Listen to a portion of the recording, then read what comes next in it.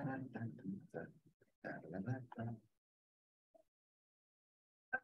I'm going to call this meeting to order. It is 1:03 p.m.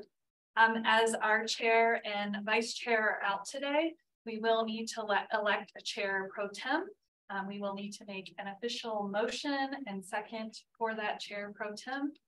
Graham has already graciously volunteered, but if someone would make that motion. Make a motion. I would like to move that Graham Johnson be appointed chairman pro tem for this meeting. Second. Nick, all in favor? Aye. Aye. Opposed? Abstain? Abstain. And I'm with the quorum. Do I have to vote for myself? Yeah. So I'll throw an aye in. Okay. Great. Awesome. You can do that with reservations. There you go. So I'll now turn the meeting over to Graham. Okay, perfect. As Brittany said, welcome to the August 1st Landmarks Federation. We have both in person and virtual, so we'll kind of work back and forth, but we're not turning our backs to doing purpose. Awesome. We'll start with some audio tips before we jump in. Introductions. Thank you. We'll go ahead and start. I'm Nick Fusionis. I'm an architect developer that was nominated by the American Institute of Architects. Hello, I'm Gary Petrie. I'm an architect. I was nominated by the Denver Planning Board. Graham Johnson, Preservation Project Manager, nominated by the Denver Planning Board. I'm Brittany Bryant. I'm Denver Landmark Preservation staff. Hi, I'm George Dennis, retired law enforcement and old house addict, and I was appointed by History Colorado. Hi, I'm Erin Hummel. I'm a landscape architect, and I was nominated by the American Society of Landscape Architects. All right. Now for the audio tips.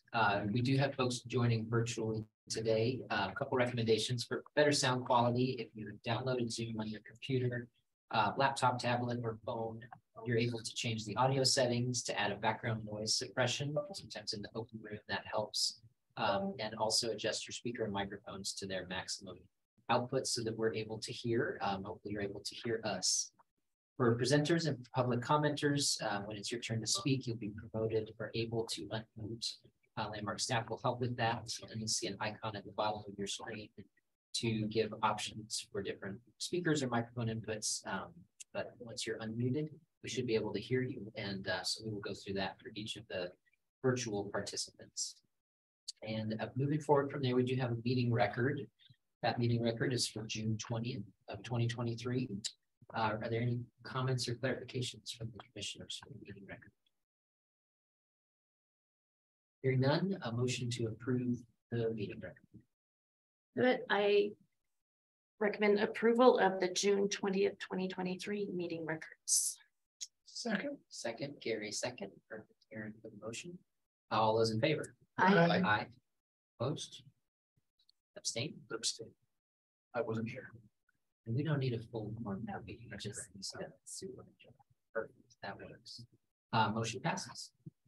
We will move next into a brief public comment period. This is a period not tied to any specific project that's under review today, but at each meeting we provide an opportunity for public comment about any general preservation matters. If anyone has comments about preservation in general, please raise your hand. Or if you're joining us by phone, you can dial *9 to raise your hand virtually. Anyone wishing to make a comment has up to 2 minutes to make their comment. No hands raised in the room. Anybody joining us online? At this point, then, we will move into the consent agenda. We do have one project on the consent agenda this week. Items that the commission reviews on the consent agenda are all reviewed together and passed with one motion. Commissioners, if there is any concern with the project on the consent agenda today, can request to pull it off for further deliberation or comment. At this point, does anyone have any concerns about the consent agenda? Is there anyone who'd like to make a motion? The consent agenda item for the record is item number 2023-COA-273 at 2062 Larimer Street in the Ballpark Historic District. I move that we approve the consent agenda. Thank you, Nick. Second, Second. Aaron seconds. All those in favor? All right, Aye. Aye. Right, opposed? Abstain? Right. 5 votes. The consent agenda is approved. If your project is on the consent, you are all set and able to leave. Thank you for joining us here briefly. So much you did on last time. there you go. Thank you very much. Yes, thank you. All right, at this point, then we'll move into our design review process. Now we have 3 different projects to take a look at today on the design review. These will go through the process that's described on the screen, where we will look at each design review project individually. Staff will introduce the application and share their presentation. We will then hear from the applicants, who have up to 10 minutes to share any additional information they would like about their project. And following the applicants, we'll have public comment periods up to 2 minutes per person who wishes to speak about each specific project. At that point, any clarifications by staff will then allow the commission to move into deliberation, where we will make a decision and vote. For any of the applicants or public wishing to make a comment, please remember to share your name and address for the meeting record prior to making your comment as well. And Brittany will have a timer on the screen here to help us keep track of time. So our first item on the design review agenda today is number 2023-COA-246 at 2724 Stout Street in Curtis Park. So our first application is for an accessory dwelling unit for a contributing structure in the Curtis Park Historic District. This home was constructed in 1886. It is a mid-block property, as you can see in the aerial image here. It is a front-facing gable structure, and there is no structure in the rear yard that will require demolition, as you can see on the images on the screen. So the proposed accessory dwelling unit will be a flat roof structure. It will have a 1-car garage with kitchen and stairway entry on the ground floor, and then 2 bedrooms on the second floor with a hallway and 2 bathrooms above. Again, flat roof structure. There is a cornice proposed on the alley elevation and the interior lot elevation. The cornice design on the alley elevation and interior lot elevation are different on both facades. So here is the alley elevation on the left side of the screen and the interior lot elevation on the right side of the screen. Again, this is a 1-car garage, so we do have a small garage entry off of the alley, which is recommended by our design guidelines. There is a man door off of the alley as well that allows access into the accessory dwelling unit. And then there is a gooseneck light fixture proposed on either side of the man door and the garage door. This ADU is constructed of brick and will have a string horse detailing separating the first floor and the second floor. On the alley elevation, the window openings are actually proposed to be arched, as you can see here. Staff do have some concerns over the proposed arched openings, as the primary structure does not have arched openings on the front facade, and we feel that it does make the ADU a little bit more elaborate and decorative than the primary structure. However, arched openings are common within the Curtis Park Historic District, so it's not totally out of context, but we do have concerns on this particular ADU as it does not match the primary structure. Additionally, staff are concerned about the placement of window header heights and sill heights, as there are a number of placement variety on this particular ADU. Most of these elevations will not be visible from the public right of way due to the tightness of the lot. The most visible elevation is the alley elevation, and we do have concerns there. Again, as you can see, the arched openings do not have the same header heights or sill heights. The proposal for the larger arched window is, I believe, a sliding window. However, there is some conflicting information in the material specifications and the window schedule We don't typically allow slider window operations. We have allowed slider door operations in areas where they're not visible from the public right of way. And then this particular window door operation will have a metal balcony provided there. The other window is a fixed arched opening window, and that is showing a flower box below if you're curious as to what that is. On the interior face, staff are also concerned about the placement of the stream course between the first floor and the second floor. It makes the second floor look very tall and the first floor to look very squat, which is not typical of the surrounding historic context, where you typically have a taller first floor to second floor height. On the interior face, there is a door proposed with divided lights. We do require divided lights to be a simulated divided light with a spacer bar or a true divided light. We do have some questions about that as well. And then 3 light fixtures, again, the goose stack fixture proposed for the ground floor. The cornice on the alley elevation is a more decorative cornice with bracket detailings. And then the cornice on the interior lot elevation is a simpler cornice. Staff have recommended a unified cornice, and more specifically the interior lot cornice design, as it's just simpler in design and more of its time. Here are the interior elevations. Again, you can see that placement with window sill and header heights are different, and we do have different window operations on this accessory dwelling unit. The building will not have a cornice on these elevations. It will have a step, or sorry, not a step, a soldier course double coursing for the parapet detail. Again, similar concerns with the second floor looking taller than the first floor on this particular ADU. Here are some of the details of the proposed accessory dwelling unit. So all of the windows will be inset into the wall plane, and the windows will have a precast concrete sill, as you can see in the upper right of the screen. The proposed structure is proposed to be clad in this Alaskan brick, which the commission has previously approved, with string course detailing in this pebble gray, which is a color the commission has also approved. The pebble gray specifically is on the 101 Broadway edition. If you want a real life example, I don't think this brick color photographs well ever, but we have approved that color. Staff do have minimal concerns over the brick coloring, as it's not traditional to the orange red brick that is found in the Curtis Park Historic District. But the existing structure has been painted, and this color scheme does match the color scheme of the existing primary structure. This does help distinguish the accessory dwelling unit as new with these 2 colors. And again, the commission has approved both of these colors in the past. Here you have an example of the cornice for the front and rear yard. Again, the cornice on the interior alley elevation, or sorry, the interior lot elevation is the simpler design.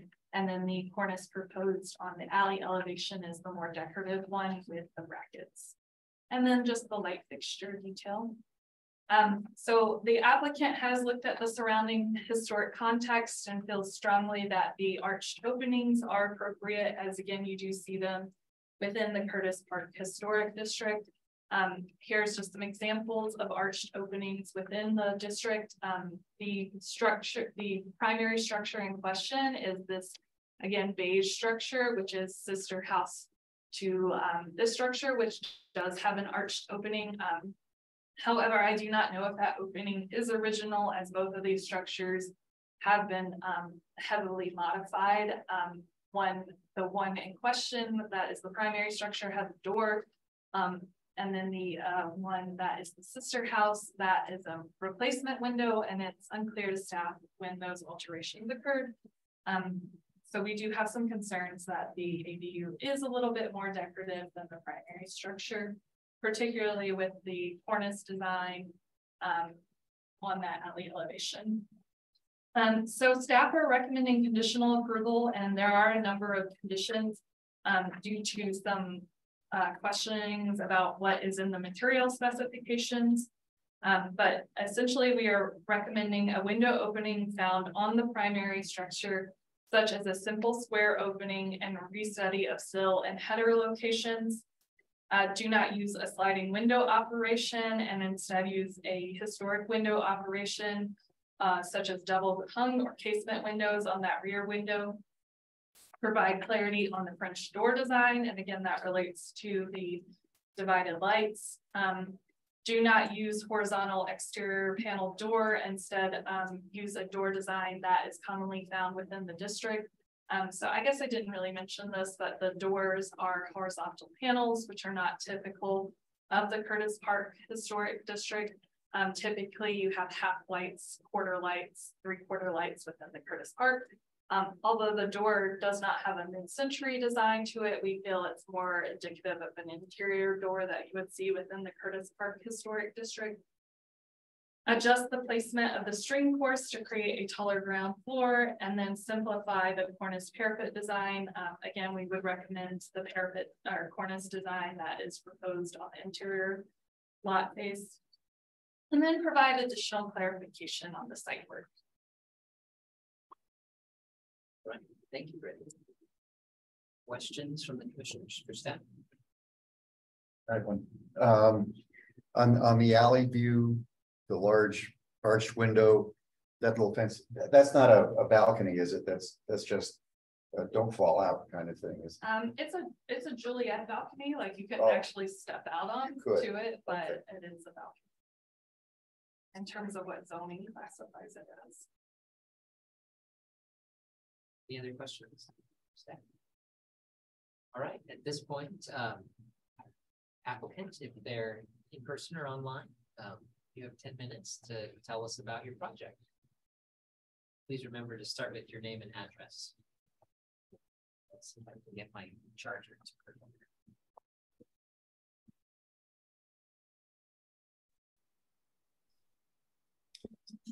Afternoon, Commission. My name is Jeff Baker, 2422 Champa Street. And I'm going to go ahead and start off, and then Jonathan Haley, the homeowner, will follow. Thanks, Brittany, for your presentation.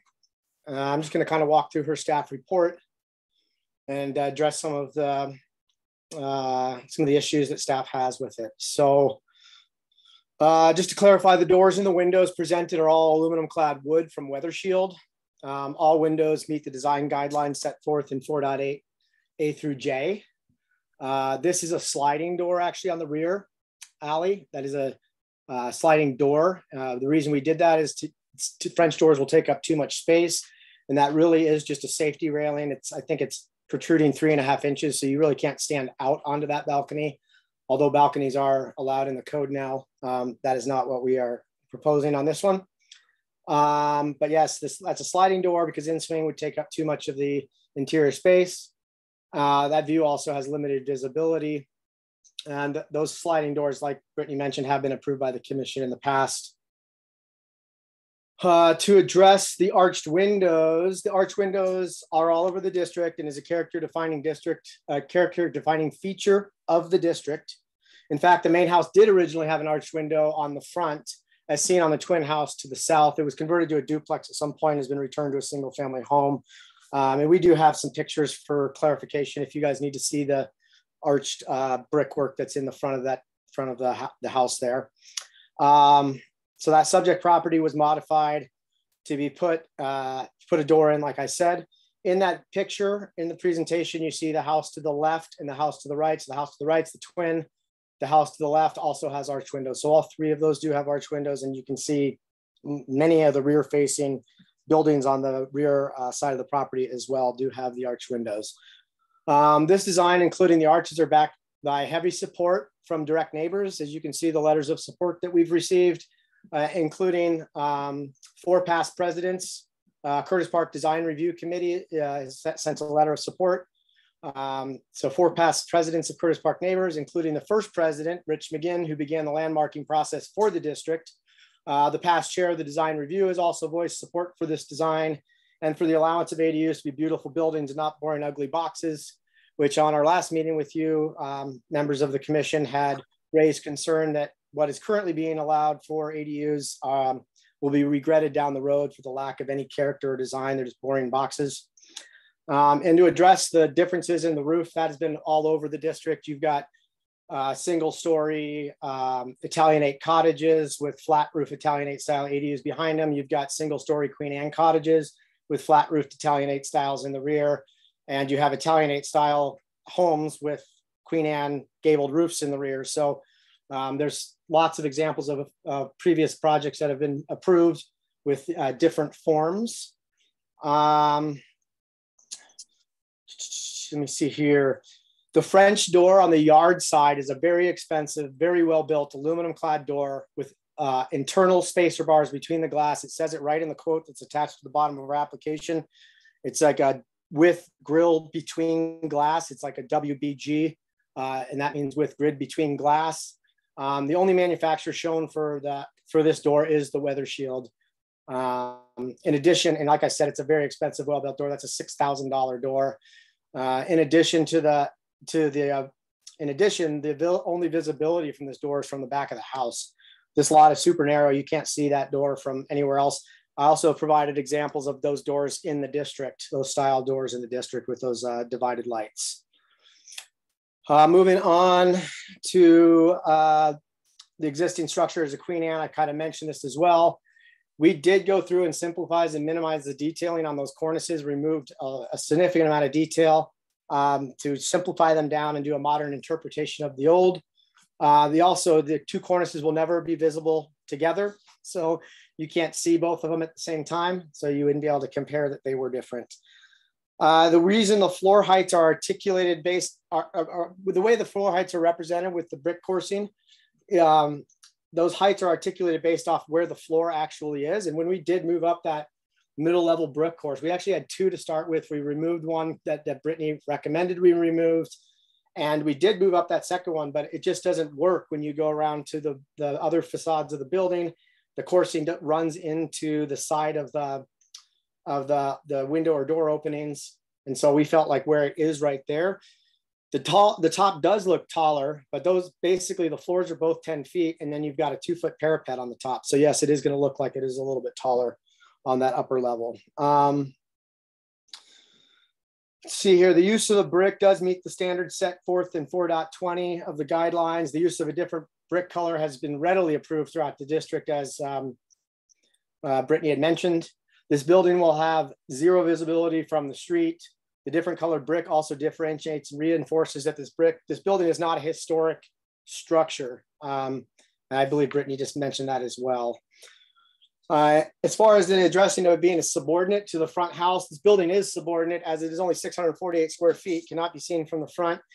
And as stated by the Denver Zoning Department, the fact that this building resides in the rear, it's actually in the rear 32.8% of the lot, makes it subordinate.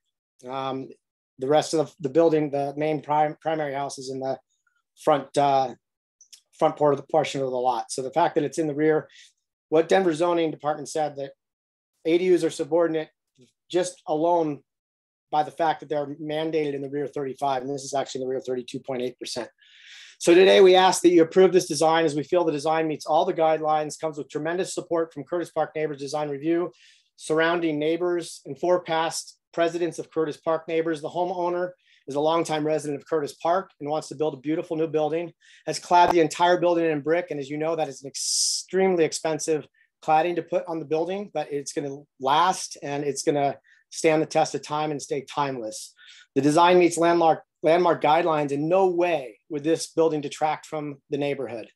The building adds beautiful, timeless character with an appropriate nod to one of Denver's best landmark districts.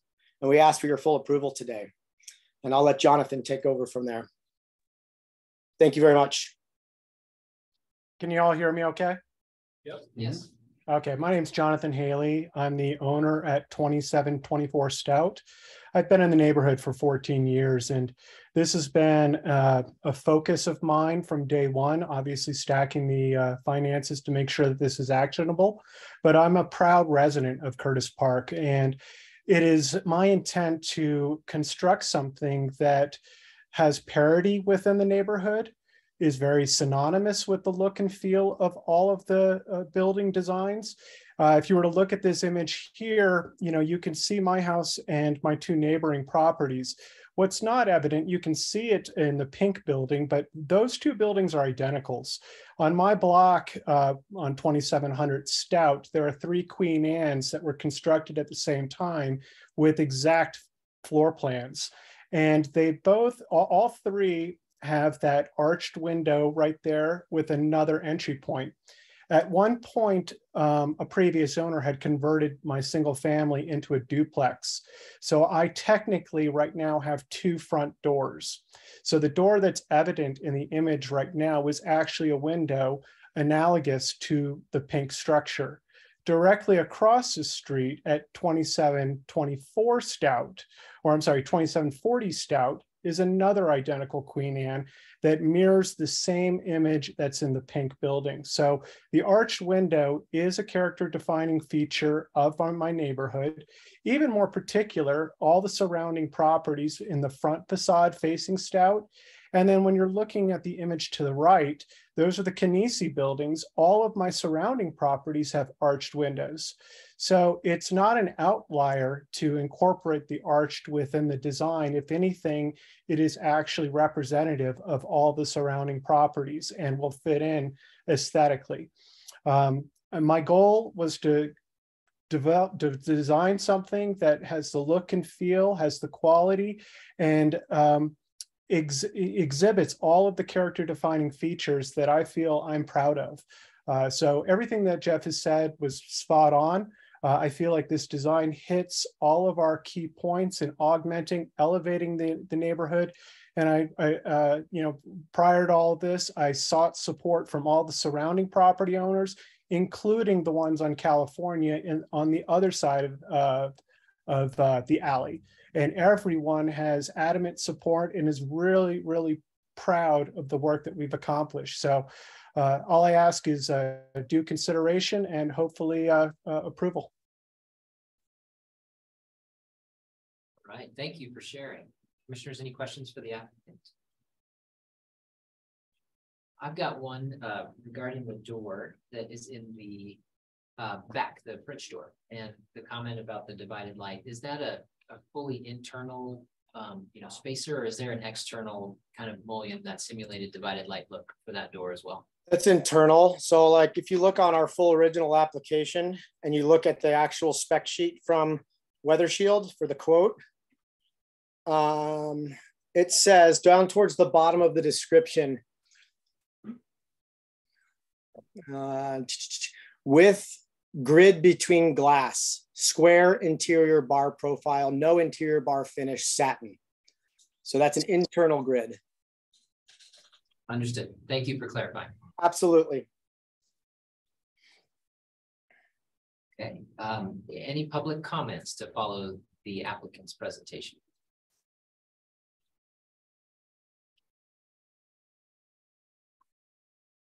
Keith, we'll move you over here.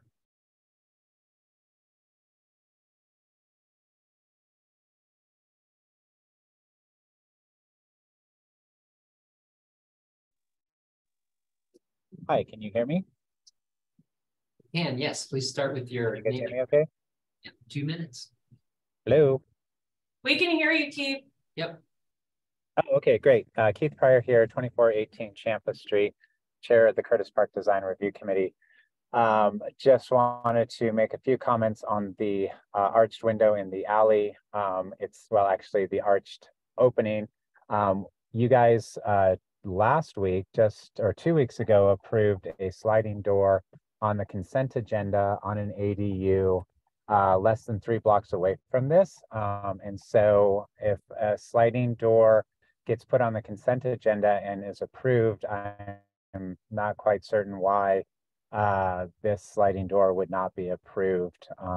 The arched window is apparent on that block and within the district. The house itself originally, if the door was not there, would have had an arched window as a main entry point to architectural feature for the property, as the sister house next door clearly does.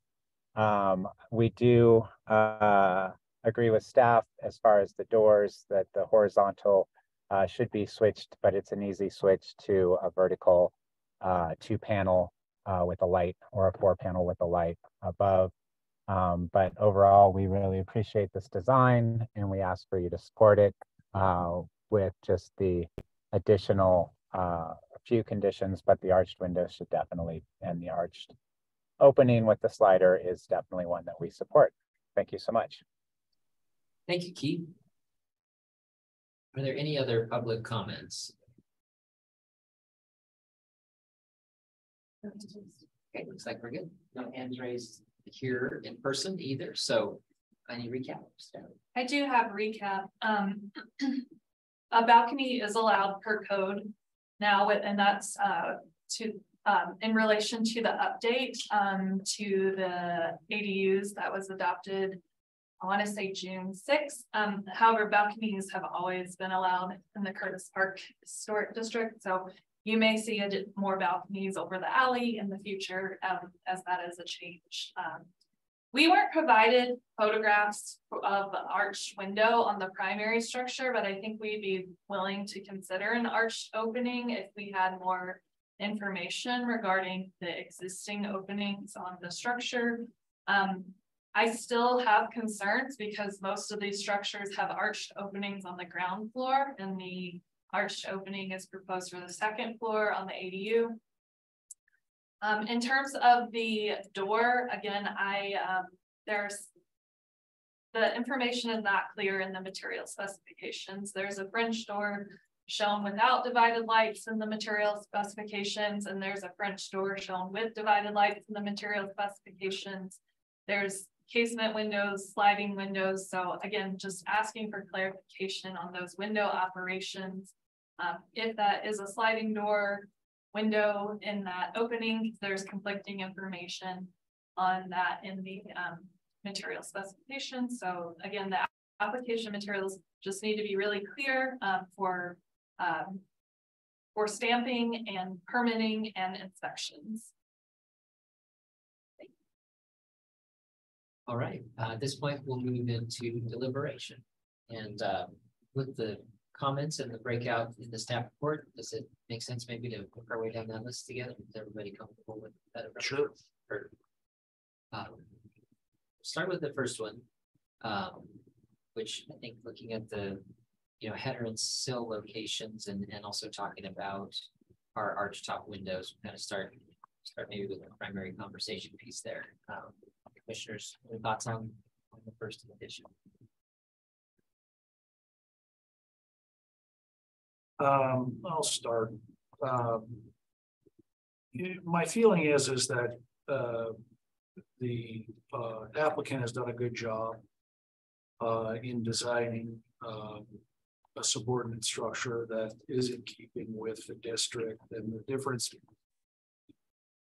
differences between a Queen Anne or a ghost of a Queen Anne, which I would argue that the existing house is, Italianate cube sort of in the back. I understand and can appreciate that it's appropriate. The window openings, though, I do agree with staff in that they could be simplified, aligned, and in a way that it presents a more unified design for that little box.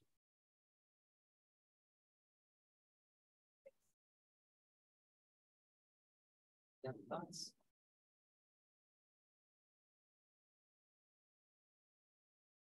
Well, I would echo that. I'd like to see consistency in the windows. Looking at the alley view here, we have all of those features are consistent with what you find in Curtis Park, but you don't have all of them all in one house, I don't think. So going for the windows consistency with either the arch windows or the straight square windows. I'm also really glad they use brick. That's a biggie for an additional an additional building. My other notes will show that, yeah, the cornice, I'll agree with the cornice, staff's recommendation on the cornices. That really should be consistent all the way around also. The fact that all of these are seen in places in Curtis Park, and they're all on one house, kind of makes the ADU not very subordinate to the original building. It needs to be simplified a little bit, I guess is the right answer. With these details, I'm okay with the built course being where it is. Doesn't seem to strike me one way or the other. But the window consistency, the cornice, and just some simplification, I think, would be well appreciated here. And you go for the break. Aaron, Gary, any thoughts specific to the windows? We can move into the next ones after that. I guess I support the staff's recommendation about making the windows consistent. I think the thing that troubles me a little bit is the alley expression is the kind of expression you put on the front of a building rather than the back of a building. And I think that's not really consistent with the character of the neighborhood. So I agree with what the staff is saying. I did want to make a comment about the applicant's use of the word subordinate as defined by zoning, which would be different than what subordinate would be defined by the standards that we use. So just to make a case that what zoning says is subordinate, it's not necessarily subordinate, but consistent with the preservation guidelines. Good point. So I think I'm hearing on the first condition then that arrangement, kind of fenestration, balance of alignment and everything is something we agree with. I think the specific arched shape of the window versus, you know, a square traditional double hung, something that the applicant mentioned many times and is specifically mentioned in the staff report. Are there, I guess, commissioners' thoughts on the arched window type as it relates to the alley facade, you know, separate from the overall alignment and kind of I think I was referring to the idea, wasn't explicit, but the arched window tops on the alley facade are, I would consider, kind of inconsistent. That's a front facade feature rather than a rear facade feature, and so I would not be opposed to using like a segmental arch, which occasionally occurs in the district, but the full arch, I think, is not consistent with the character and the neighborhood. That maybe moves us, we can circle back as we get ready to make a motion if there's any further discussion. But the second condition noted was the clarification of a sliding window versus sliding door. I think that knowing that it's a sliding door, you know, maybe helps us to answer that. That refers to the second floor window on the alley side. Yes, the large window that currently has an arched transom. With the railing. It's really a door. Yeah, the Juliet balcony. Two balconies. I think that's correct. Is that right? So then the next, the French door design, I asked about that simulated divided light because, you know, I think there's a little bit of an architectural language piece. We talk about simulated divided lights often and a spacer bar so that we don't get a shadow line or strange visibility. A distinction that we don't often make because we see a lot of windows that have a true, you know, physical button that's applied to the glass on the outside and then the spacer bar on the inside. The guidelines don't say anything specific about simulated divided light inside versus out, but that was a question I guess I had. Precedent and staff experience wise, you know, a smooth plane of glass versus something broken with an applied button. I do think they say something. Do they? I was looking briefly at 4 We don't want to allow the interior buttons. And that was the thought, is that door needing to also have an applied interior and exterior button. I was looking at guideline 4.8. The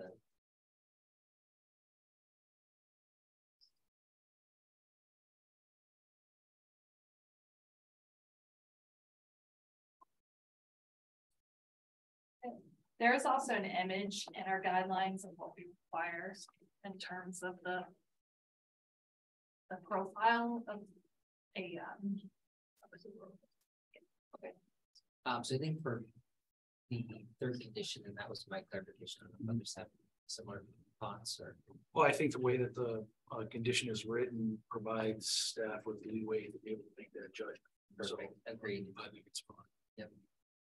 The panel door was mentioned both in public comment and during the review. Strong opinions about that from the commission. I agree with the staff recommendation that it should be a vertical panel rather than a horizontal panel. You know, which door in particular are we I talking think about? there's a couple of doors. There's the like that. side elevation and the alley entry. I think The door man handle, door. the man- This is the man yes. we're talking about. One of them, and then there's another one on the side. I think there's one on an intermediate Yeah, side elevation, but they're both similar design. got it. All right, well then, condition number 5 was the string porch. George, you mentioned that briefly.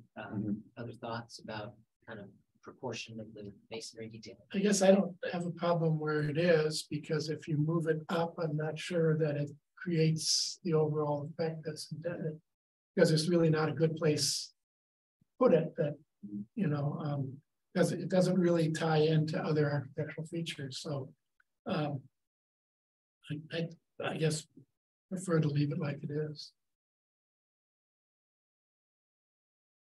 I would agree. I think with the sliding door and the planter box, and you get a few things that start to be where they want to land if it was more. Yeah, I get staff's comment regarding proportionality, but if they're married to it, I don't think it's in violation of the guidelines. You know, if this was a infill structure rather than an ADU, I think we might take a different look at that. All right, number 6 was the cornice. George again mentioned the, the different front and back, and noted, as the applicant said, that this is a pretty tight, may not see both at the same time, but it felt to me a little bit like that gets to your comment earlier, Gary, of the primary versus secondary facade here and how that detail. It kind of treats the alley facade as a primary facade. Yeah. I don't think that's consistent with what the guidelines. Well, it goes back to the subordination. And that was an excellent point, because if the ADU is behind the primary structure and you put Disney's castle back there, that's not going to be too subordinate. So I'd like to see a more simplified cornice on it. All right, and our last condition here was clarifying the site work, which I think was a fair ask, something that to coordinate with staff. Any other comments that folks would like to share? I think I'm hearing then that maybe all conditions except number 5, we felt like for conditional approval here. Didn't we also? Two. Oh, I'm sorry, number 2 Two. because of the door. That's correct. So conditions except for 2 and 5, if somebody would like to make a motion. Mr. Chair, I move to conditionally approve application number 2023-COA-246 for the new accessory dwelling unit at 2724 Stout Street as per design guidelines 4.1, 4.8, 4.18 through 4.20, 5.6, 5.18, character defining features for the Curtis Park Historic District, presented testimony, submitted documentation and information provided in the staff report with the following conditions. 1, use a window opening found on the primary structure, such as simple square openings, and restudy window sill and header locations. 2, provide clarity on the front storage sign. 3, do not use a horizontal panel exterior door and instead use a door panel design commonly found on exterior doors dating from the district's period of significance. 5, simplify the cornice parapet design on the alley elevation. And 6, provide an existing site plan to clarify site work proposal. Thank you, Gary. Is there a second? Second. George seconds. All in favor? Aye. Opposed? Abstained? Motion carries. Congratulations and good luck with your project. Help work through those conditions and appreciate your time presenting today. We will work through here to the next one then. Our next design review project is number 2023-COA-275 at 300 Lafayette Street in the Country Club Historic District. And again, Brittany to present. So our next application is for an addition within the Country Club Historic District. This is a contributing structure and it is located on the corner. As you can see in this aerial image here, there was an addition added to the side and rear. I don't know entirely when that addition was added, but it was outside of the period of significance. The existing structure is a Denver square form, but it has Tudor detailing, and the primary entrance is on the side elevation, which is kind of unique to the neighborhood. So many homes in Country Club, Driving Park, Alamo Placita have these side entrances where they're kind of concealed on an interior lot elevation.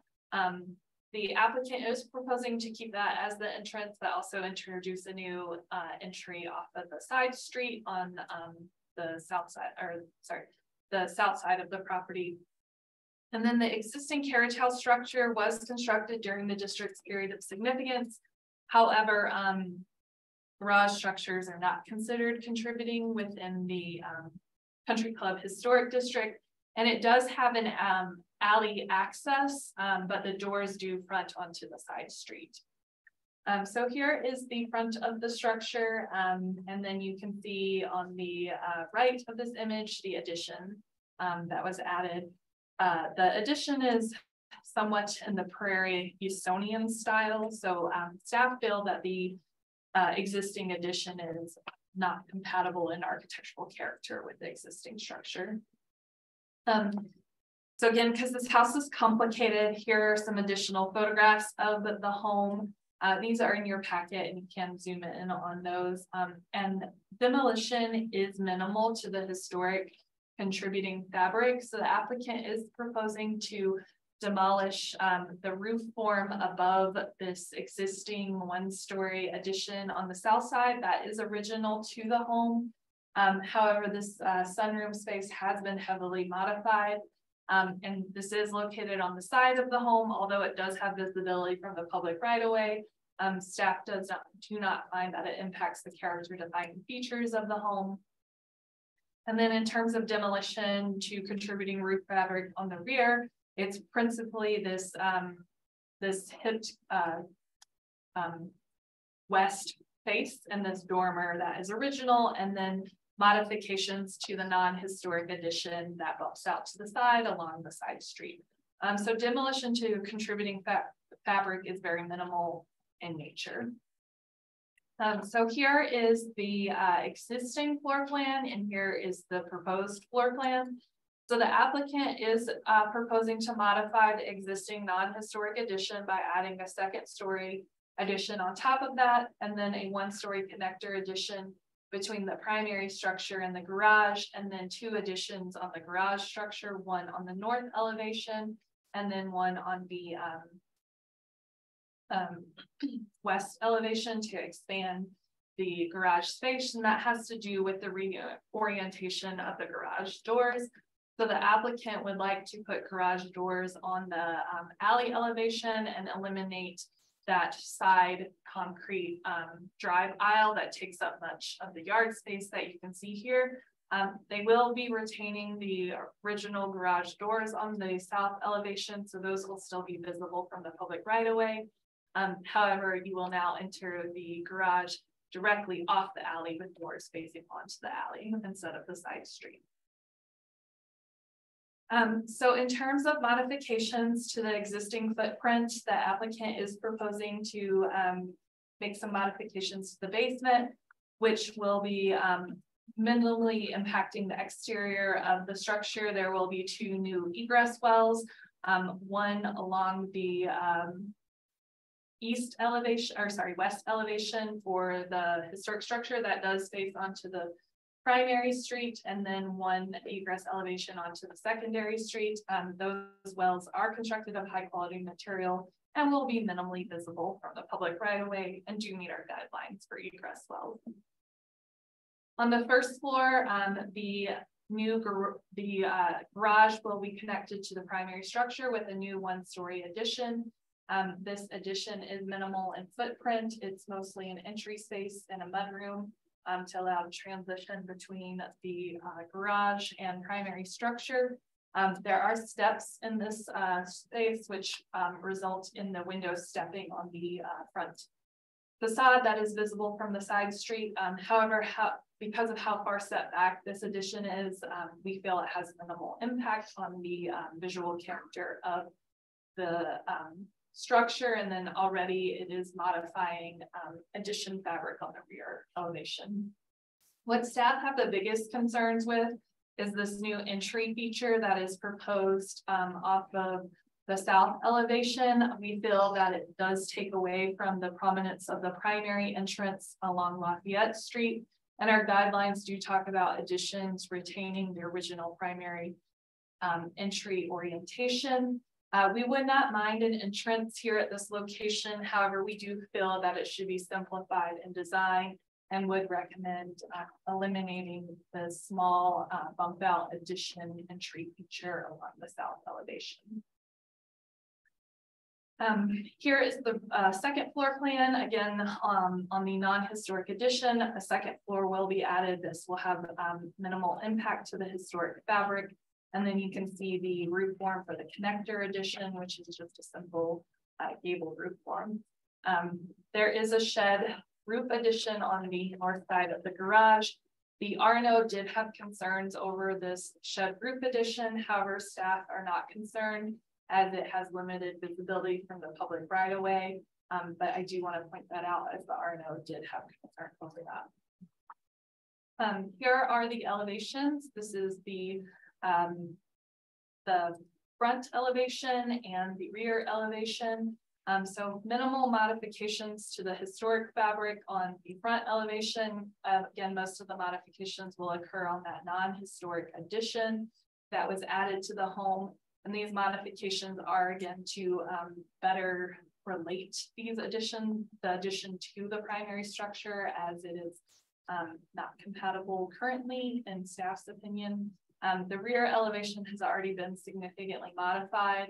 So the applicant is proposing to make changes to that rear elevation to unify it with a more unified first floor with a bay bump out, as opposed to the undulation that you see on the rear elevation currently. And again, most of this is non-historic fabric. There is a historic dormer here that will be demolished to accommodate this new roof form that you can see. This is the north elevation. This is the interior lot elevation where the primary entrance is. This is the most decorative elevation of the historic structure. And this is where most of the historic windows are intact. The applicant is also proposing to replace the windows in the primary structure to better match the historic windows. The windows that are in most of the historic structure have been replaced. But the applicant will be using casement divided light windows that match the windows that you see on the north elevation. There is a minor modification to an existing window on the north elevation. So this double hung window on the ground floor will be modified into a casement that is a little bit narrower in size. This is not visible from the public right of way, and though it's difficult to tell in this elevation, the entry feature does bump out a little bit more, so it really has limited visibility. And then on the connector addition, there will just be a door introduced on this elevation. Here is the side street elevation.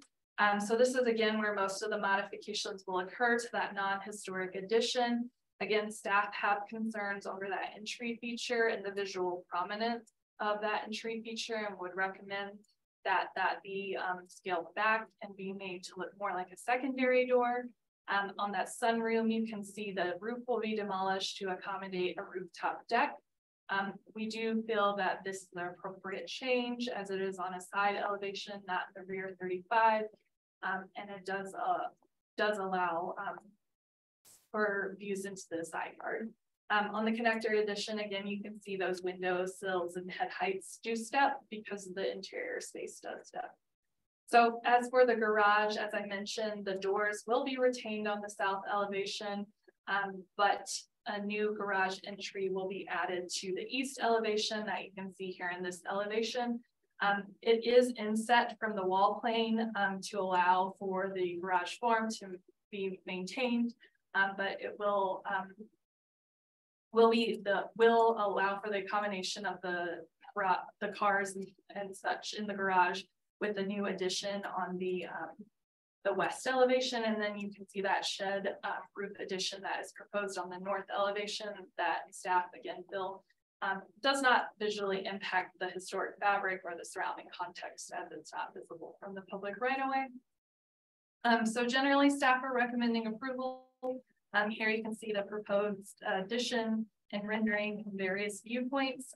We just do have a few conditions, and they principally relate to that secondary entrance. So we are recommending that the 60-foot square addition on the south elevation that creates the appearance of a primary entrance be redesigned to a secondary entry to avoid competing with the primary entrance. We are asking for the height of the site wall to be confirmed. So this, the applicant is proposing to expand the existing site wall, as you can see in these elevations renderings here. This is pretty typical of the surrounding historic context in Country Club to have site walls with fencing on top. And then we just need details on the locations of the light fixtures to ensure they comply with guidelines 5.7, 17, and 5.18. Thank you, Brittany. Any questions for staff? I do have a question. So is having a perimeter site wall with fence more common in this district than retaining the Denver Hill? Yes, all the properties on the corner here have site walls with fences. Additionally, the guidelines talk about retaining the Denver Hill when it's an individual landmark property and not necessarily a property within a historic district, which this is. Thank you. It's an updated guide. That is an updated guideline.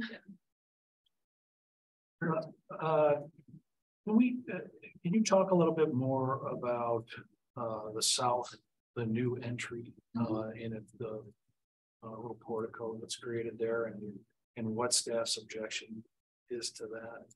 Our guidelines talk about when you add an addition to not to retain the appearance of the original entry. So we're okay with there being a door here, but with the expansion of the site wall, walkway, covered feature that you see in how decorative this entry is, we feel that it competes with the primary entrance. So again, we're okay with an entrance here as the site wall is non-historic. We don't have an issue with introducing a new entry on the site wall. That's pretty common within the Country Club or corner properties. What we do have concerns with is the porch configuration and side light configuration. I think there are several ways that it could be redesigned. So we're not, specifying specifically, but just recommending that the 60-foot square foot bump out. So this is an alcove here that be eliminated from the design. And for my benefit, again, where the facade that's being added to, is that back to original, and then that's being added to the original? That's on the non-historic addition. Yeah. So that there isn't an objection relative to that. So yeah, they're defacing something that's historic. It's not. It's not. But guideline 3.3 says design an addition to a historic structure to respect the character defining features of the district, retain the appearance and orientation of the primary entrance. So we feel that this entrance is competing with the primary entrance. And this home is difficult because again, that entrance is concealed. So it's not like it has, like some homes in Country Club, a grand porch and where that really retains visual prominence. I walk through here all the time, and I think there's precedent for this. I think this is good to discuss in deliberation unless you have additional questions. That's fine. Any other questions from commissioners? All right, at this point, we'll allow the applicant to present for up to 10 minutes. We've got applicants here in person.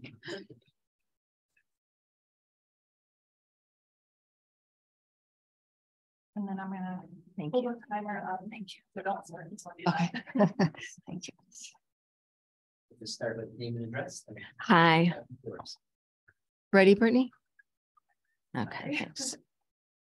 Okay, whenever you all are ready. Hi, thank you. Kristen Park, 4111 East 18th Avenue in Denver. And Brittany, once again, summarized our project perfectly. You can see it's kind of a story of two architectures. Brittany and I had actually discussed, like, what do you call the original area? And we were kind of thinking maybe English arts and crafts. And then we have like the prairie style or Usonian. So our goal was to make that more cohesive, the existing addition. And regarding the next thing I'd like to talk about is the front door. This property, it has such a gorgeous front door, and you can see it more in my elevation drawings because it's very difficult to see how handsome this is because it's tucked so far back. And if you look at the site plan, you can see that it's on the north, it's icy. And the main staircase is right near there. So we would always keep this as our front door. The mail's going to go there. That's the legal address. But, we just wanted to have another option, particularly when it's snowing. And I tried to simplify that secondary, let's call it back door is what I'd like to call it on 4th. So that, we just had something that wasn't so secluded like this is currently. But it's very handsome part of the house that is difficult to see, and you can even tell by my photos it's kind of hard to get in there to take the photos. So so thank you very much, and now I'll let the owner Zach speak. Sure. Face the camera towards me. Great. Sorry, my name is Zachary Richardson, and I'm the property owner of 300 North Lafayette here, and I've been living there for about a year and a half now. I spent my entire life in Colorado witnessing and embracing the transformations that have been shaped the state into what it is today. My family has deep roots in Denver, as we have been longtime residents of the beautiful state of Colorado and take immense pride of our state. Likewise, I'm eager to honor this legacy by caring for a historic home with the same dedication you see before you. Preserving Colorado's iconic status has always been a steadfast commitment in my life. I'm fully aware of the responsibility entrusted in me in safeguarding this historic for many generations to come. I've had the privilege of knowing Country Club Historic District as an iconic staple in Denver, fondly reminiscing of my childhood, which began when my family moved to Denver in '95. And I've witnessed many transformations in that area over the past 20 years. However, I understand that there is a sense of concern about preserving the essence of my childhood and ensuring the country club remain significant parts of Denver's heritage. Now, regarding this particular home, it holds a special place as one of the oldest residences in the country club district. And the challenge is to present the untapped potential that past architects couldn't foresee make it into this exciting prospect. Together with Kristen Park, we have envisioned changes that we believe are necessary for the home to establish itself firmly and gain recognition as a true historic gem within the community. Now, these proposed changes would further enhance the significance and contribute to the area's rich history. And by approaching this project with great care and sensitivity to its historic value, we hope to create a home that will continue to be cherished and celebrated by future generations. And I humbly wonder whether by preserving this history, I too become part of its legacy. I vision myself and my future family, as well as generations to come, carrying on traditions, values, and integrity. Granting me the opportunity to be part of this history will be a momentous decision, one that future generations will remember when this home is designated as an iconic residence for all to cherish. Thank you. Thank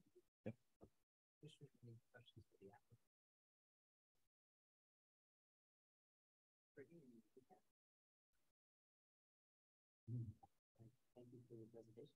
Yeah, thank you. Deliberation. Should we stay here? Yes, Thank but public.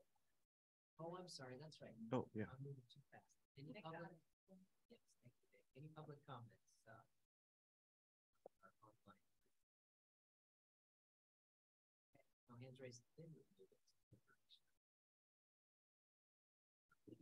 Perfect. Well, I think that No, focusing on each of the conditions here real briefly, we could start, and then it seems like the door, secondary entry is maybe our primary conversation point.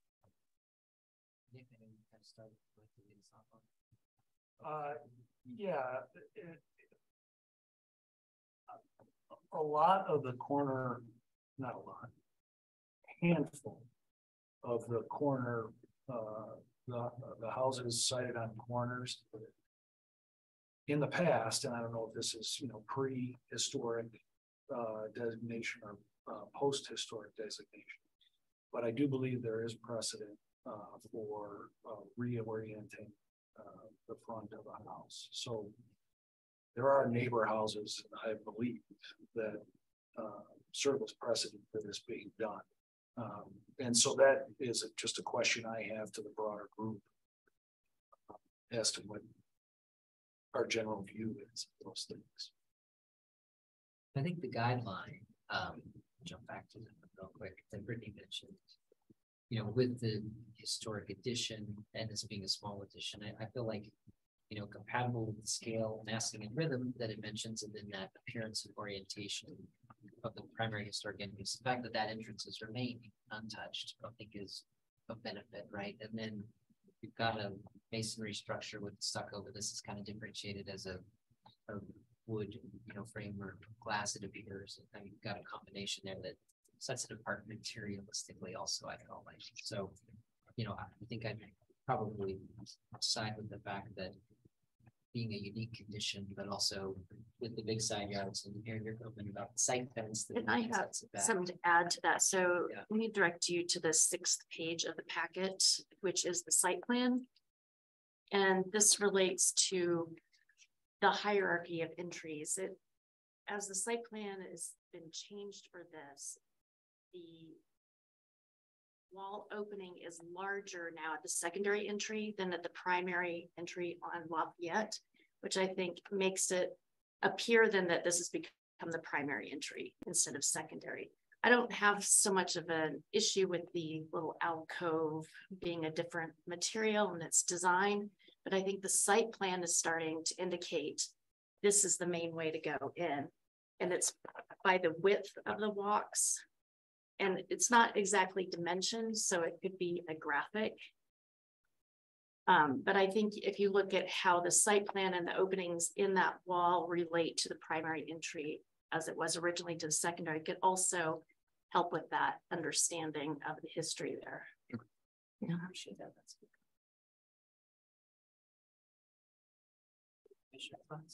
good. Well, I agree with the staff's recommendation regarding how this kind of reorients the building and creates like a new facade. And that's coupled with that there's the other thing that's kind of bothersome relative to the guidelines is it's going to be hard to distinguish what was the original building and what is the next edition and now what is this edition. The attention to detail, which I appreciate, is so strong that this composition looks like that was the original design, which I think is a problem in terms of the guidelines regarding making changes relative to being of their own time. And I think the way this vestibule is detailed kind of complicates that further. And that's why I'm agreeing with the staff's condition that if we're going to have pedestrian access on this side of the building, that it needs to be much more subordinate than what this vestibule would imply. I mean, if this whole building had been designed at once, that's what it kind of looks like. It doesn't really relate to how the changes have occurred over time. And that's where my difficulty is. I mean, in the country club, I know that replication is usually given more acceptability than it would be in other districts. And I appreciate that. I think this is just a step too far. Do we know, or maybe the architect or the applicant knows, what that facade looked like before the addition? That is the south facade. And did that at one time have a main entrance on it? And was it eliminated when the first edition was scabbed on? And if it was, then I mean, then we're talking about what was a secondary entrance as the primary entrance. I just don't know. Well, I mean, do you know? Go ahead. Most of the south facade is intact. So I think probably best shown in this image here on the screen. Let me share the screen. So the sunroom is a historic addition that they are proposing to modify, and the existing addition footprint is at the rear. So there wasn't an entrance on this elevation, and that shows in the Sanborn maps too. And I would like to point out this addition does not require review by the country club neighborhood, but they did review it, and they also had concerns over this new entrance on the facade. And again, we're not opposed to them having a door here or walkway here. It's the visual prominence of that. And I cannot do two things at once, so I am going to share my screen now and point out what I'm talking about.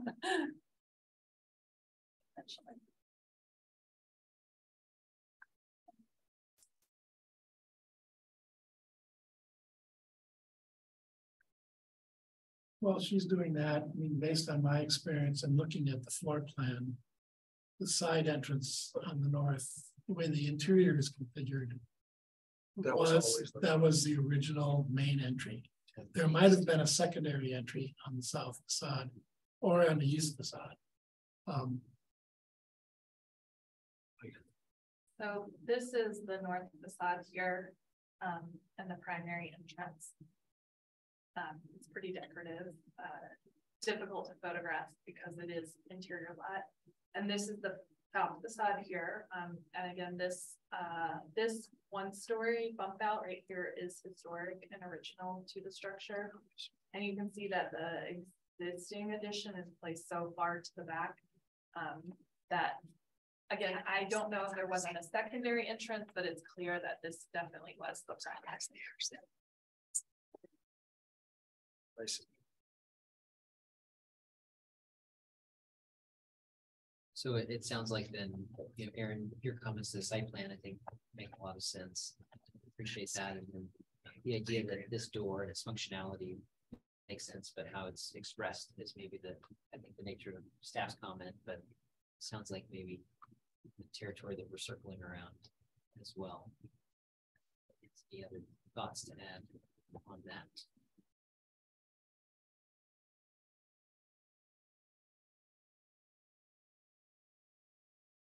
Waiting for any further inspiration, talking about conditions number 2 and 3 here briefly.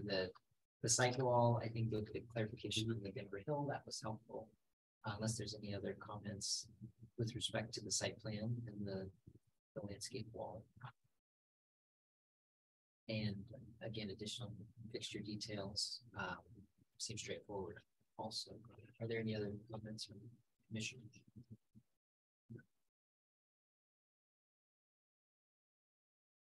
In that case, is anyone brave enough to try and push it? If we feel like we reached a relative consensus. Well, I think I'm in total support of the staff's recommendations, and it's a beautiful addition and minor reworking of the historic and the non-historic portions of the house. And I think Gary is right. You almost can't tell if it's original. And so, yes, the entrance is the entrance, and I will support staff on that 60 square foot addition. Might be a bit much, so I think it's just beautiful. Yes, with respect to deliberation, we provided enough kind of clarity or conversation to help in that process. So I think Aaron made some really good points about the site wall. I don't know if I have clarity from the rest of you guys. If you're in agreement with that, I want to add that to the condition. I would discuss that further. I think that in a roundabout way, the site wall and the openings speaks to those bigger context of the patterns, right? And, and how that reads, and with the way that guideline 3.3 you know, mentions it, actually it goes from A and C, but retain the appearance of or an orientation of that historic pattern. I think that site wall and that entry sequence speaks to the orientation piece of maybe guideline 3.3. So did you say that was kind of yeah, it's the hierarchy of openings. And I'm not clear from our deliberations if we're suggesting to completely eliminate the 60-foot square addition or just to simplify it or modify it so that it's not so prominent. I'm not clear on what the discussion is exactly. Same size or small. I guess I throw my hat in the ring of simplify, but yeah, remain, you know, as a true secondary. Yeah, maybe I overstated. I think simplify is better. Well, that's no objections to a doorway there, but confirming because the condition does say to eliminate. Because I mean, it could go two ways. You could still have a small addition there to act as a vestibule or an enclosed porch, or it's a door without any stoop or something. I'm just not trying to design it. I'm just trying to understand. Well, and I think that's the trouble with trying to, if we just talk about simplifying the addition without being clear about the elimination of the 60 square foot addition. Not sure that the desired intent will be achieved. I think it's the addition and its detailing that makes that complete for a main entry. I don't know. I mean, you say, would a 30 square foot addition be okay? And I don't know. I think I would prefer to leave the staff's recommended language intact and then let the applicant try to figure out how to address the issue, which is creating what appears to be a main entrance on that base of the building. And if they can do it with a smaller addition that doesn't compete, that I think is up for the negotiation between the staff and the applicant. But if we don't include the language about eliminating the 60 square foot addition, I think it'll be difficult to achieve the commission's intent, which is to avoid having a prominent entrance on that piece of the building. So maybe I mean, the vestibule isn't an airlock. I mean, it's open to the room inside. It's not an airlock there, so it's not an environmental concern. Traditionally, in buildings of this era, entries often had a step down. When you stepped up into the living space, that was kind of trapped cold air. This entry doesn't do that. So it's really, for me, it really does seem to look like it's becoming the main entry, regardless of how to be used. yeah, I think if we just say simplify, then we have to prescribe what it is. That is making it too complicated. Yeah, if it's the same size and simplified, what does that mean? Do all windows go away.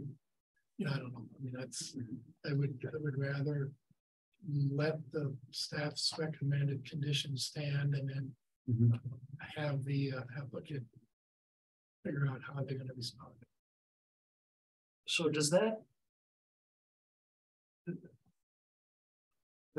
proposed door and vestibule, south side, and speaking to the site plan, Aaron, that the sidewalk that extends up from the east-west sidewalk on Third, do you propose to eliminate that as well, so that that's just a door to the yard? Or is there's no mention of that as a condition, but I think that if the issue is that it has to be secondary, one of the things that makes it primary is the treatment of that the gate in the landscape wall. I mean, I specifically didn't say that as a condition, but I am also not a trained landscape architect like Aaron is, and I feel like that's pretty astute. I mean, if you had an entry there, I think you need to have a walk at some location, and I would prefer it be the straightest, shortest shot to the adjacent sidewalk than have it meander through the yard.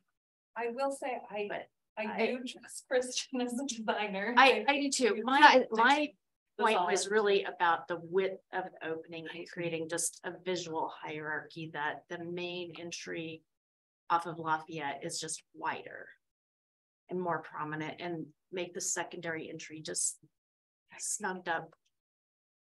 I mean, you could also do it with, you know, the column heights. There's various ways they could look at how to design the sidewall to indicate primary versus secondary. You know, the and site I'm not plan, prescribing that. the site plan on the sheet is that. It's the 6th in the packet. Yeah, I mean, it implies that, I mean, everything that's shown there makes it look like this is going to be a more important entry. It does, and I think there's ways to, you know, play that down and make the existing primary entry, you know, more grand with the site plan and the walls, and, you know, there's a variety of ways to do it. I think, you know, and I would just suggest they restudy that too. I think Kristen's a very good designer, and here is your deliberation. I think we can probably work together to combine all these things to get to something is appropriate. If staff doesn't feel like it's meeting the commission's conditions, we can always bring it back. Or if there's something totally different that Kristen wants to propose, like she can bring that back too.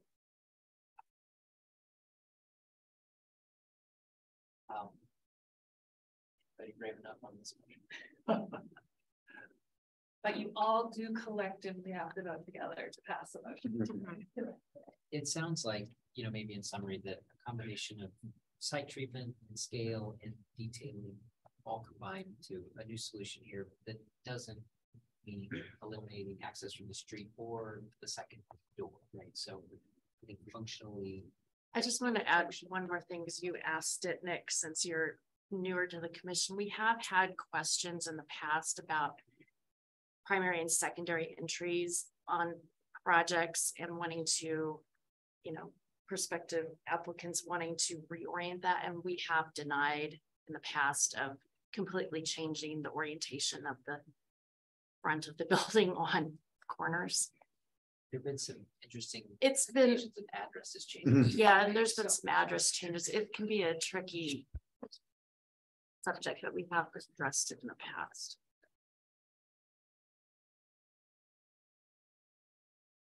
Okay, I guess I'll try this.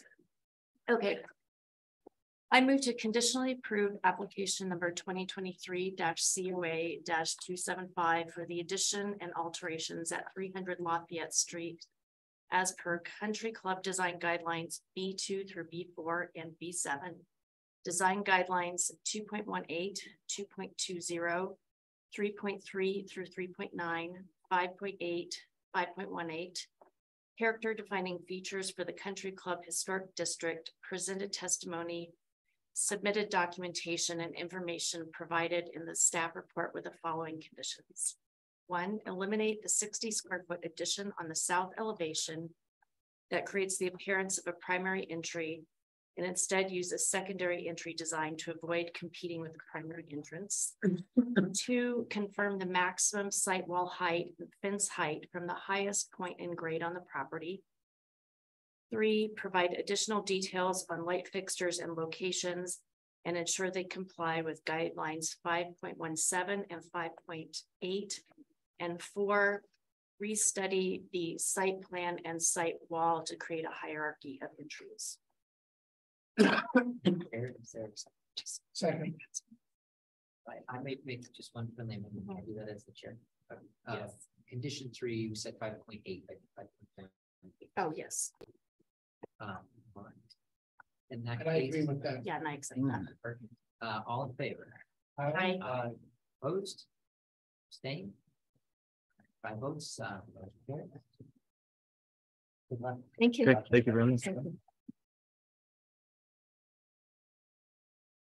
Okay, our next and last design review project for the day is application 2023-281 at 3000 East 7th Avenue in the East 7th Avenue Historic District.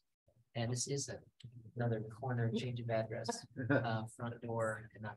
This is one of them. So we'll let Brittany lead up with the staff presentation. Not a Wiley, but So this is also for an addition to 3000 East 7th Avenue, which is also one of those storybook Tudor style homes. This structure historically did front onto Milwaukee Street that I can see clearly in the Sanborn maps, as there wasn't even an address along 7th Avenue for this property. And this facade in the image you have on the screen here is actually the Milwaukee Street facade and not the East 7th Avenue facade. However, at some point during the district's period of significance, it did get readdressed to East 7th Avenue. And this is East 7th Avenue along the Parkway. My inclination here would be because having a home along the Parkway is a status symbol. However, there is a door on this elevation here where the address is, and it is not entirely clear to staff when that door was added to the facade or if that door is original. But looking at footprints, it is definitely not the original primary entrance, as in the way we interpret the historic primary entrance, which fronted onto Milwaukee Street. It does have a walkway that comes from the corner, as you can see in this aerial image here. And this home does have a very steeply pitched roof with a unique tile roof. So here is the existing site plan with the proposed rear addition. And the rear addition is for an office and a larger garage space. It will be located at the rear and on the south of the property and will not be visible from the public right of way. It is a 1-story addition. And then there is also an addition proposed on the south elevation at this patio area that is within the original building footprint that will bump out the kitchen space. We'll look at that more closely in floor plan. But there, again, here is the historic door. There is a door on this elevation here, which is now where the address is located.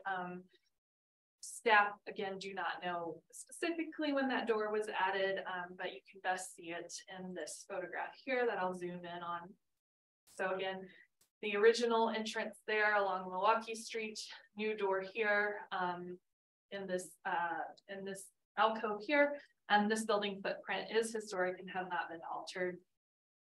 But again, based on some of the architectural detailing, staff are very sure that this door fronted onto this house fronted onto Milwaukee.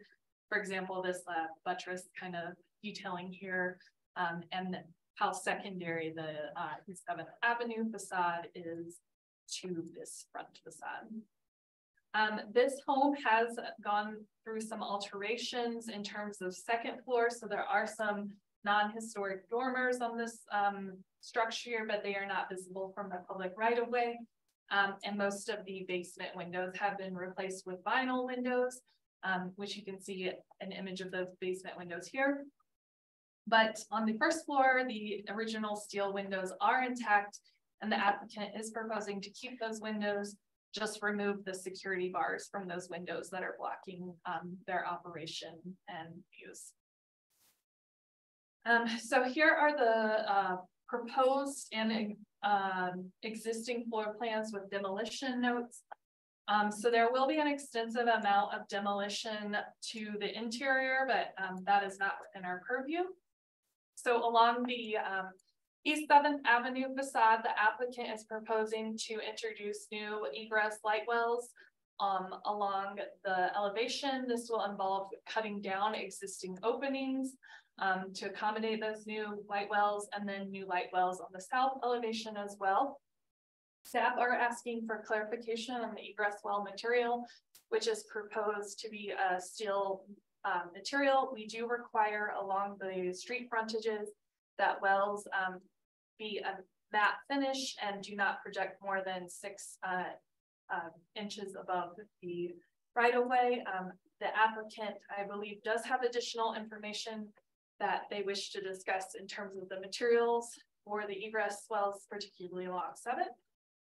On the first floor, particularly in this area here along the south elevation, this alcove that is recessed will be pulled out to be coplanar with the rest of the wall facade to allow for a larger kitchen.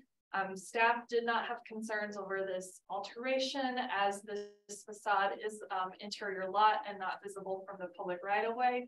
It will have the same material cladding, but the windows and window operations are slightly different than the historic windows. There will be a bifold operable steel window in this elevation, so it will be distinguishable as new. And then on the second floor, there aren't too many changes proposed, but you will have this garage addition that is added to the rear of the existing attached garage. The applicant is proposing to demolish this pergola structure that is on the south. Initially, they were proposing to remove it from the project scope, but now it will be moved to the back where the office is.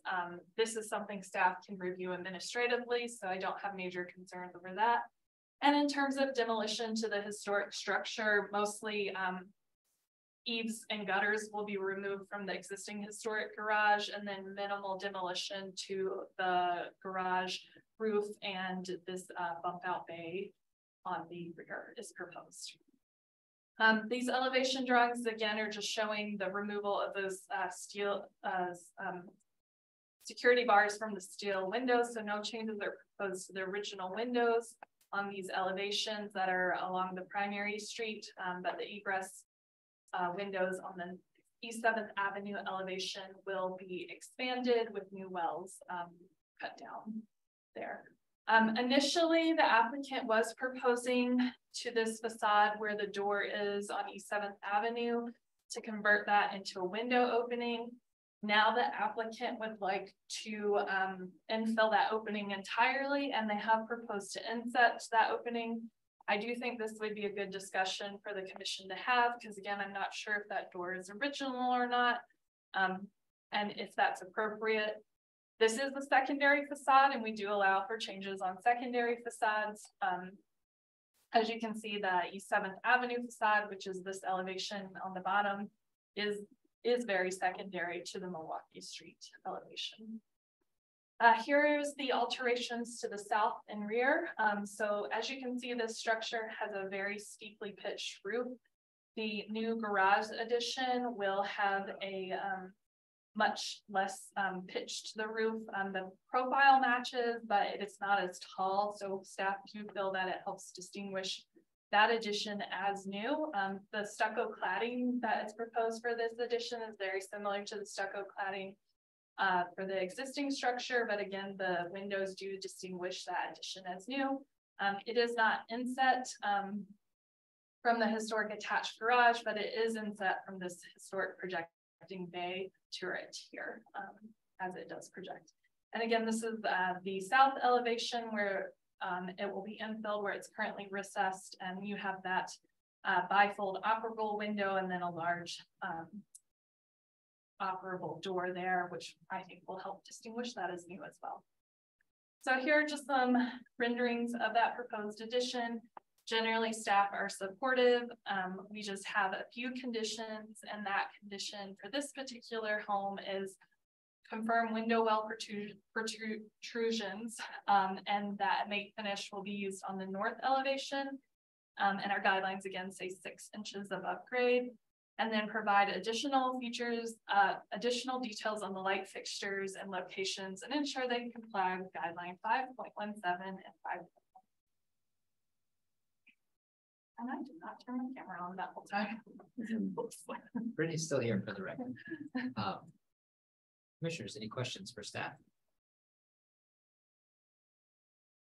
In that case, we'll invite the applicants to share. You have 10 minutes to present. Please start with your name and address for the record.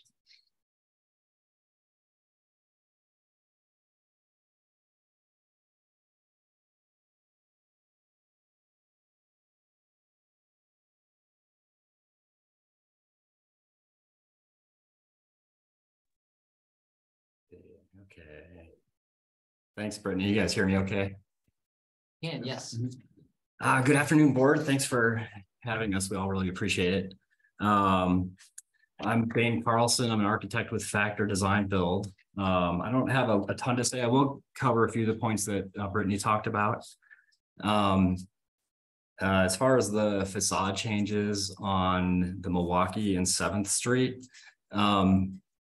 really the only things that you'll see are the removal of the security bars on the windows. And then also we'd like to talk about that secondary kind of faux entry door that goes into the living room right now that faces 7th. The owners had wanted to either change that to a window or brick it in, because people get confused about which is the actual entry door at the house. So currently we would like to fill in that opening with stucco and just recess it so you still see the ghost of that opening. So we'd like to get your thoughts on that. For all the basement windows, there are existing window wells that are metal. We will be replacing those, digging them out deeper for larger egress windows. They will have a matte finish and they'll protrude about 4 inches above grade. So we will submit that info to staff. The owners have actually since wanted to change those metal window wells to like a landscape block, a concrete block. We did get a comment back from staff that that wouldn't comply with the guidelines because they aren't masonry, which they are technically masonry, but it looks like in your glossary, to be masonry, it requires that the blocks have mortar joints, which these don't have. So I guess if you have any input on that, we're fine either way. If we can't go with the masonry, we'll stick with the metal. Let's see. The light fixtures, we did not have selected when we made our initial application. We are replacing a couple of the existing sconces on the exterior, and then also adding a couple at each of the new patio entrances on the south facade. So we have selected something that goes with the Tudor style of the house, and we will submit that to staff for their review. Other than that, I don't really have much to say other than just say thanks for your time in reviewing this project. Right, thank you very much. Commissioners, any questions for the applicant? You mentioned that where the north door used to be, yeah, in recessed stucco, but the drawings clearly show a window. They do. We originally, the owners had wanted that replaced with a window. So that's what that's what we included in the application. They've since changed their minds and would just like that infilled to be a solid wall. So you can't look into their living room basically as you come up to the main entry.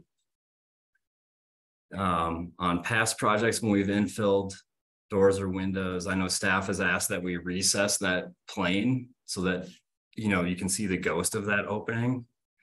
So that's the direction we'd like to go if you all approve. Thank you for clarifying.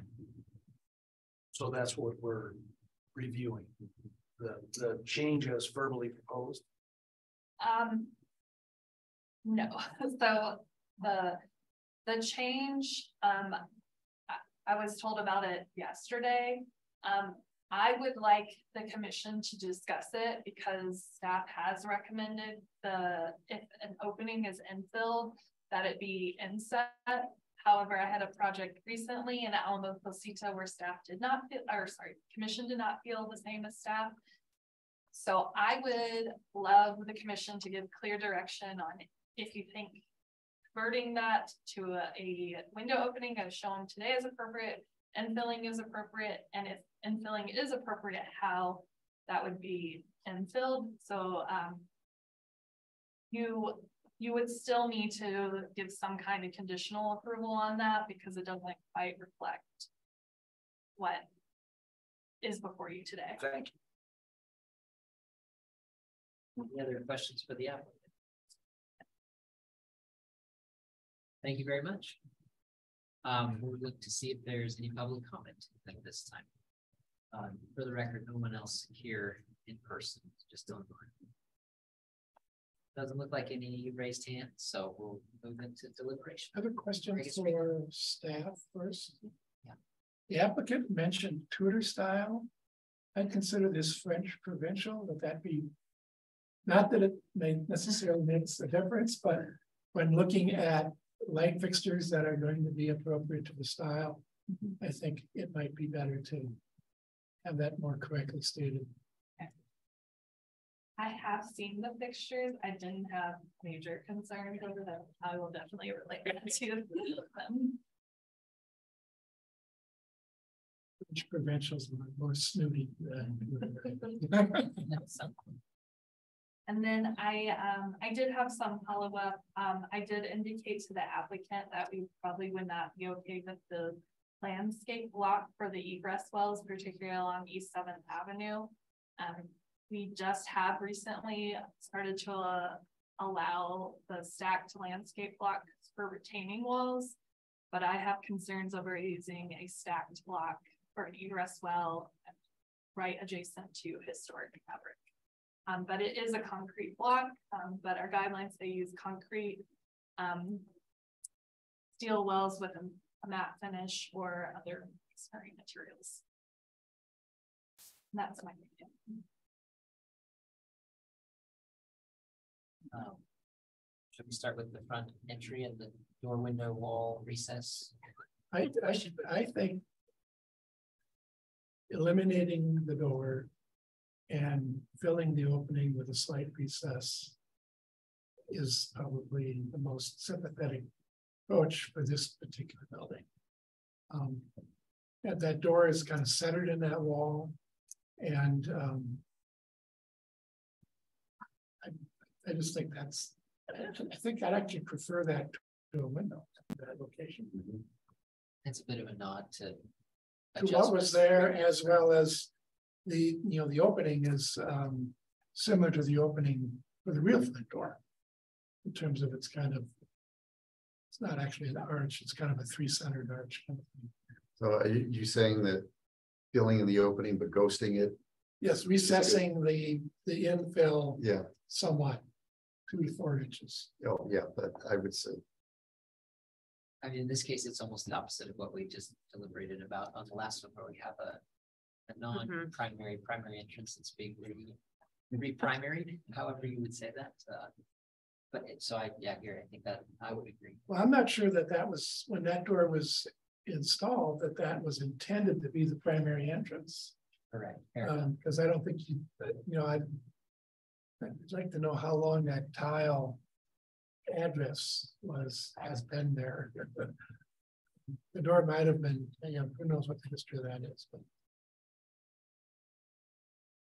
I'm trying to discern just through the photograph I'm looking at. Is there a step up to that door? Yeah, Or is there a planter? It looks like. On both- the 24th page of the packet has a really good photograph of both entries.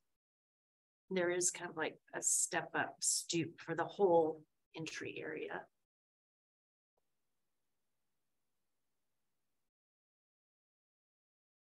This image. Yeah, it's just hard to see. The one that's on the right is the one we're talking about, and there's something blocking the view. It looks like maybe that initial step up is in plane, but each threshold is a further step up, maybe. It looks like there's like to a encourage 6-inch patio and then another 6-inch step up into the. I'm looking at Google Earth and it looks like there's a 2-foot something. No, there's a bench in front of it. Oh, Yeah. They put a bench in front of that. but the sill of the door looks like it's at the top of the bench or? No, I think, yeah. Oh, there you it's go. down here. That's a bench. Somebody put a concrete bench. Thank you. 8 through 12 shows a pretty good, kind of side on view. If we're- So we're gonna probably talk about this again and again relative to the ghosting of the windows, but I think I was the person that had the objection to the one in Alamo Placido, and that was the Placido. That was a particular instance where we were smearing it. So the window wasn't exactly in the same location and you were ghosting the other window, but not in its entirety. So it looked kind of like a blur or a mistake. So that was the objection I had there as to why you shouldn't do a recess. In this instance, I don't view it to be important to be ghosted.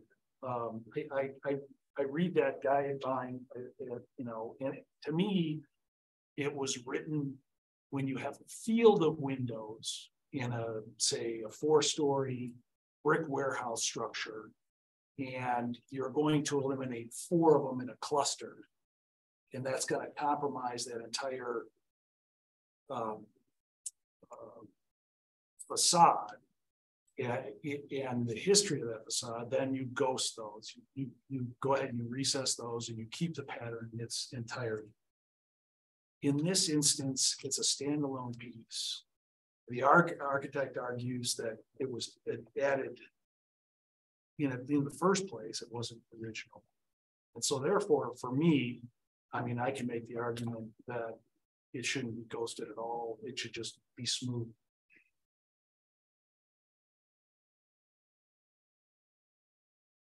I think in this case, look, I appreciate your example of, kind of a major fenestration pattern, right? That you wanted versus a one-off. And I guess from the perspective of either, something that does not appear to be original based on Sanborn layouts and address, but evolves and tells a bit of a story too. I think I could go either way on that, just by virtue of not being a character defining original feature, perhaps, but also being an existing condition as part of the record of the building. So, I guess I'm comfortable with the idea of a solid infill versus a window, which the applicant specifically mentioned. I think it sounds like we are together. I guess my recommendation was just from a more practical standpoint, that by recessing it, I mean, there's going to be a crack between the infill and the rest of the wall. And I'd rather have the crack on an interior corner in a recess than on a surface of a functional wall. Now they can do it so that it probably won't crack, but it'll crack. And I hate to see an opening ghosting through by a crack rather than actually saying, there's a door. Somebody put a door here, and now we're infilling it. That's just a practical. I mean, I hear what you're saying, and I agree with that it probably was a flush wall, but now that they're going to infill it, I would just propose that they leave it to their discretion. I will say the applicant said they were okay With recessing recess, it. yeah. So I don't know if I think if you're comfortable with it being infilled, I think the applicant has indicated their preferred approach. So but it still needs to be a condition. Yes. It's not in current middle. we can have that. And the other two conditions being the window well and then the light fixtures. Thoughts on the window well, the concrete masonry unit versus a. Well, concrete masonry unit that is mortared, but not the landscape blocks up there, I think, which probably come with a split face and all that kind of stuff. And it's just inconsistent with this district. I mean, that doesn't exist anywhere in the district. It's inconsistent with the style of the building, and it's inconsistent with the district. So I would find that acceptable. And I think if you were to use the unmortared landscape block, you would probably want some sort of batter in it, and then you're completely changing the aesthetic versus the straight down window well versus a battered. Right. I think those block are probably designed to be battered. They are. They're not overly wide openings either. There's the one double, but then 3 single openings with that bigger massive block. I know the applicant had indicated they were comfortable with the metal still, but ask the questions. I think if we're comfortable with the condition as staff wrote it, but it sounds like that's not a bad thing. And then light fixtures and the French provincial and not too traditional. I'm sure staff will handle that. Are there any other comments or is there another address change involved? Yeah, back to a side street. I guess at this point it will remain. And we don't look at addressing ever. So I mean, maybe, but that's not something we would look at. You're filling in the. Well, I think isn't the official address 3000 East 7th Avenue Parkway? Yeah, as opposed to the, I think the same board says 668 Milwaukee. Like that. Just say if you're going to ghost the door, ghost the numbers too. Well, so the numbers are on tile embedded in the stucco. Oh, 3000. Yeah. Okay. Well, it sounds like we're close to a consensus. If someone would like to make a motion.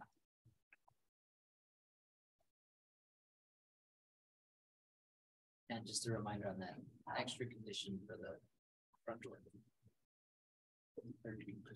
I moved to conditionally approve application number 2023-COA-281 for the addition and alterations at 3000 East 7th Avenue Parkway as per design guidelines 2.18, 2.20, 3.3 through 3.9, 5.6, 5.18, character defining features for the East 7th Avenue Historic District, presented testimony, submitted documentation, and information provided in the staff report with the following conditions. Confirm window well protrusion and mat well finish on the north elevation. 2, provide additional details on the light fixtures and locations and ensure they comply with guidelines 5.17 and 5.18. And 3, show infilled exterior door on the north elevation as a slightly recessed infill condition. Motion, is there a second? Second. Or a second. All right. All those in favor? Aye. Aye. Opposed? Abstained?